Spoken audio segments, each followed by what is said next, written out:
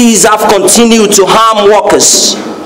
Much is expected from the oppressors who impose sanctions on workers through the activations and dismissals. Much is expected from our employers who deny us workers' rights to collective bargaining.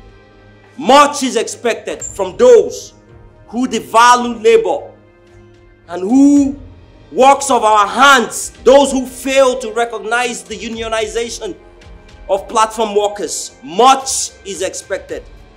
Much is expected from app companies who charge between 20% and 25% commission fees and who have refused to sit at the table to negotiate with unions. Much is expected. Much is expected from app companies who are our oppressors, who despite the removal of subsidy, they still continue to charge us 200% in petroleum cost. Much is expected. Much is expected from Uber and Bolt that have woefully refused to protect our security. Much is expected, especially when they refuse to set up risk management with the union and government for negotiation. Much is expected. The Amalgamated Union of App-Based Transport Workers of Nigeria, comprising drivers under the platform of ride-hailing companies like Uber and Bolt, has threatened to embark on an indefinite strike nationwide.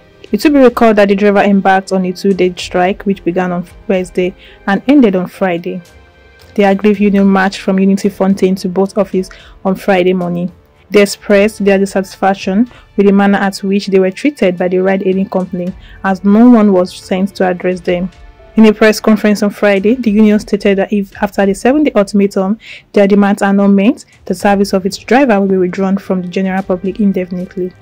All Uber and Bolt drivers are not working nationwide. And within these 7 days ultimatum, we have between now, today is Friday, or up until next Friday, where we would expect, we will also push on the government and with our affiliates, the Nigerian Labour Congress, to come up with a meeting process that would involve the app companies and the union representatives and other stakeholders so we can negotiate. We are a union, and if they continue to not give us our rights to collective bargaining, what we will do is we will shut them down, and it's only a matter of time for them to realize it. After the hike in the price of premium motor spirit PMS, the drivers decried the low fare increase by the ride-hailing transport companies. The drivers alleged that the increase by the app-based firms stood between 25 to 30%, which was far from the union's demand for a 200% increase and a 50% reduction in commission respectively. While calling for a dialogue between the government and the ride-hailing companies, the union stated that they could no longer work under this condition and noted that they had previously appealed to the companies to reduce their commission on the ground that they did not reflect industry benchmark commissions. Much is expected on the following demands. Much is expected that we recognize our union at one. Much is expected. Much is expected for collective bargaining without one on a periodic basis. Much is expected.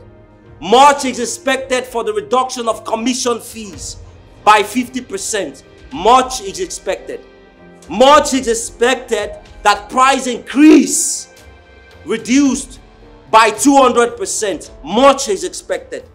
Much is expected for the unlawful deactivation of our members and workers of platforms. Much is expected.